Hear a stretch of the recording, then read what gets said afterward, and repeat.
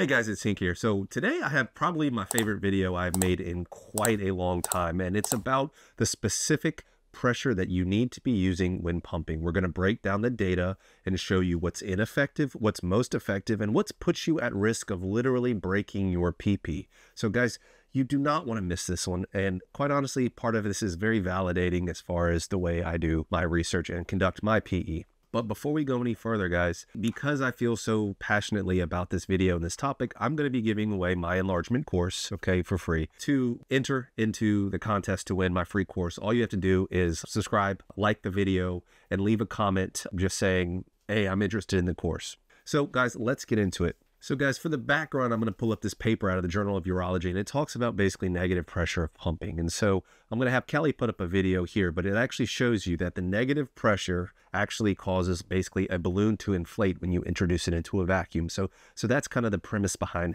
how all this works. Guys, I have an entire pumping playlist, which you can break through everything step by step. Okay, as far as how like pumping is performed and how it's used. But I do want to pull up a couple key things. Number one is that you're actually drawing in arterial blood into the penis. So that leads to improvement in the health, the erection quality, nerve function, and eventually the size because you're chronically dilating these chambers. And specifically, they showed that by using an ultrasound to image the chambers of the penis while under a vacuum, you can see that the diameter of the chambers can increase twofold, guys. So it can get over twice as big, okay, like the Grinch's heart, when you're actually using a pump. And so by chronically dilating those chambers, that's how you lead to increased growth. So guys, now we're going to get into the actual pressure, okay? You have to understand that the natural physiology, meaning your natural erection pressure, is about 100 millimeters of mercury, which is about 3.9 inches of mercury, or Hg if you want to incorrectly say it like we so commonly say it. So guys, we have clear clinical evidence that the minimum value that you need to actually have any kind of benefit whatsoever from pumping is at least 150 millimeters of mercury, which is just shy of 6 inches of mercury. So already, baseline, minimum is 6 inches of mercury to see results. So some people, I've been pumping for 6 years and I don't have any results. And it's like, well, how much were you pumping? Well, I was only using 5 Hg. It's like, well, yeah, that's why. That's why you don't have a benefit. So guys, even for erection quality benefits, it has to be at least 6 inches of mercury. Because once again, they tested 100 millimeters of mercury, which is basically the standard erection pressure, and it showed no benefit whatsoever when you're looking at the actual benefits of pumping. Now, according to this paper by the Journal of Urology, the range for pumping is somewhere between 100 to 250 millimeters of mercury. So that's a solid range, which is typically between 5 to 7-ish inches of mercury, okay? But that's a pretty wide range. So we're going to break down more of the data to see what kind of range was used. Unfortunately, oftentimes on a lot of different like websites and even a lot of these published papers, they don't specifically say what pressure that was used. Like here, for example, in these pumping guidelines, this is for vacuum erection devices, but it basically says that use enough pressure to get an erection. It's like, okay, I mean, in general, that would be about 100 millimeters of mercury. But the other problem is people don't have pumps with an actual accurate gauge. Guys, if you are pumping, you want to use a pump that has a gauge where you can actually see exactly how much pressure is being used. So when you're pumping, let's see if I can get a decent seal. There you go. So you can actually see how much pressure is being obtained in order to do this safely and accurately. That just happens to be a pump from Peak Male Physique. So if you need one, guys, peakmalephysique.com, okay? High quality, cheaper than what you're going to find most places. So now, guys, we're going to look at the P-long study. Talked about the study once before. It's combining extenders, the PRP or P-shot, and then pumping for gains. In this study, they actually said 5 to 10 millimeters of mercury, but I reached out to Dr. Brandeis and he finally said, we actually meant to say 5 to 10 inches of mercury, okay? But once again, guys, that's a wide ass range. That's, bad workout metaphor here. But it's like, oh, if you're trying to get muscle hypertrophy, you need to do somewhere between 10 to 25 reps. Like to me, that's the equivalent of the width of the range there. So that's anywhere between basically 125 to 250 millimeters of mercury, okay?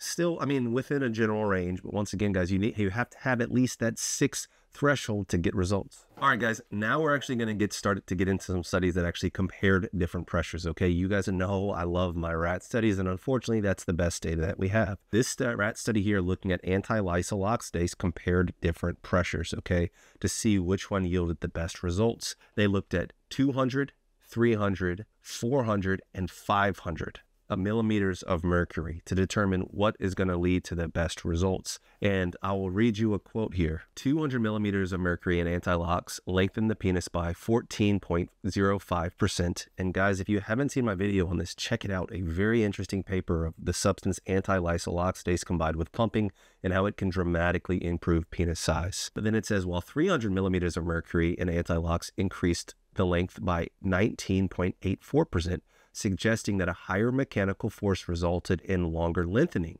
Our previous study revealed that 300 millimeters of mercury slightly increased the side effects than 200 millimeters of mercury. However, 400 or 500 millimeters of mercury showed significantly elevated side effects. Therefore, we determined that 300 millimeters of mercury was a more suitable force for penile lengthening. According to this study, 300 millimeters of mercury, which is basically 11.8 inches of mercury, is the ideal pumping force. Callie put that up there. So basically 12 inches of mercury is the sweet spot, balancing maximum lengthening, maximum gains results with the injury threshold. But guys, here's where the real beautiful trial comes out. Once again, this is another rat model, but what they did is they actually looked at basically penile rehab. So they actually injured a rat's penis, basically a bilateral cavernous nerve crush injury. And then they looked at the different vacuum erection devices to determine which pressure led to basically the maximum recovery from this penile injury.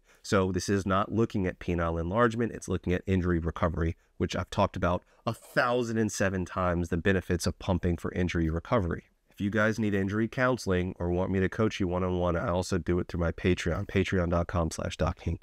So they looked at 6 groups, a control group, 200, 300, 400, and 500 millimeters of mercury. So what they found in this study, which I'll read you the conclusion here, is that 200 millimeters of mercury seems to be the optimal choice when you're talking about penile rehabilitation. So if you get injured, you have hard flaccid, you're trying to overcome some sort of penile injury, you have prostate surgery, 200 millimeters of mercury is the sweet spot. And guys, here, I'm not going to bore you with the science, but you can see some of the graphs that I'm going to have Callie put up here, where you can see when you're looking at things like the intracavernosal pressure, the actual penile pressure in the chambers, you want that to be higher. The best result came when you pumped at 200 millimeters of mercury. Here's where the really important data is, and that's why you can't just rely on reading abstracts for those of you that actually read these papers. In particular, you had a higher rates of injury, especially with over 500 millimeters of mercury. So 500 millimeters of mercury is about 19.6 INHG, inches of mercury. So in particular, for the 500 millimeters of mercury pressure, foreskin avulsion, meaning essentially like the foreskin ripping off, happened in almost every rat. If these subjects were human,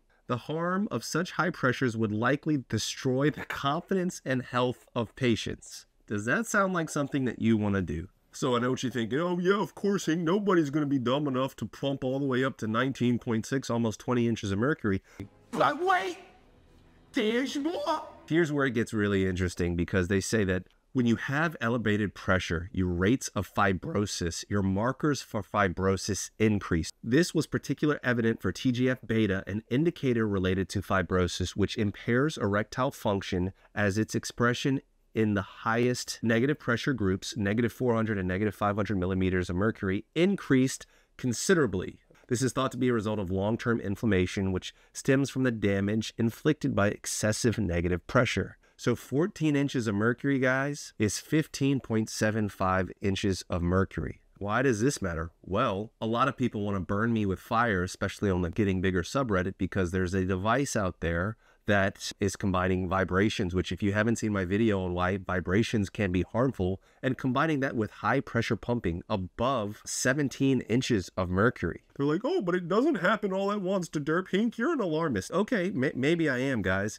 But they're saying right here that above 400 millimeters of mercury, or 15.75 inches INHG, increases your rates of fibrosis and would put you at risk of long-term penile damage, erectile dysfunction, scarring, etc. the data is what the data is, guys. I've said this before too. If you're going to be doing PE, you are putting yourself at risk of damage. Between the pulling, the tugging, the clamping, the pumping, all of this stuff can cause damage to your potential penile tissue. Guys, if you want to support me, great. If you don't want to support me, just look at the ingredients in what I call my safety stack, okay? It includes Safeguard, which has proven supplements that prevent fibrosis, our Shield, which has proven ingredients that help with nerve regeneration and nerve protection, and then of course our VIGOR, guys, which is going to protect your endothelial cells, the lining of your blood vessels in your penis, maximize your erection quality, and keep your tissue overall safe, okay? I would highly recommend that even if you don't get it from me, guys. If you are interested, the links are in the description below.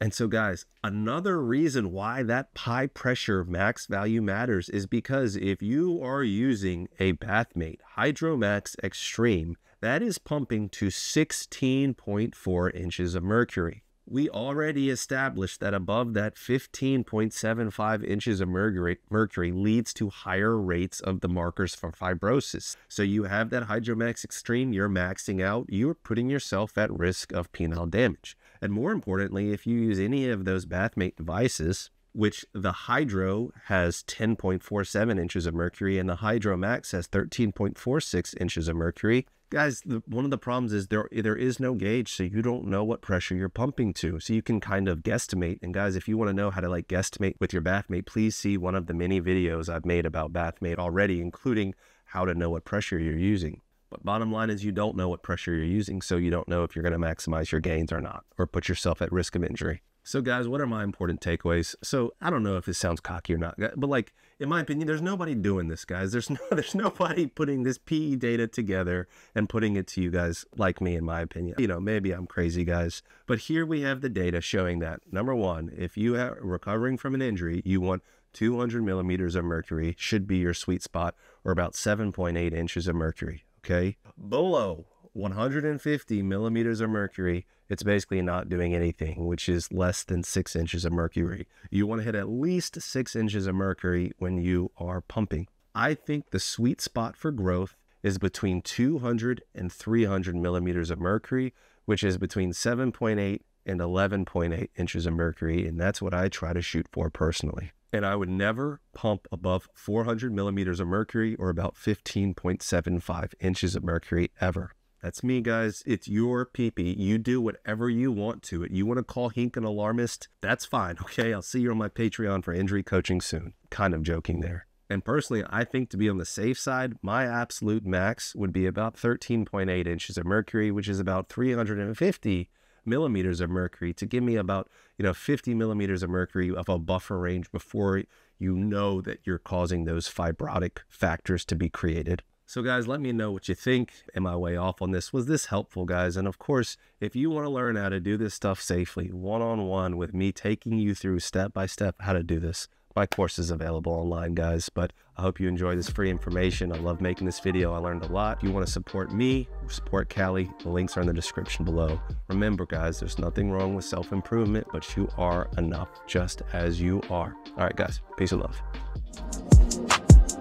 Dr. Hink got the plug on the health, yeah. Got you thinking about your wealth, yeah.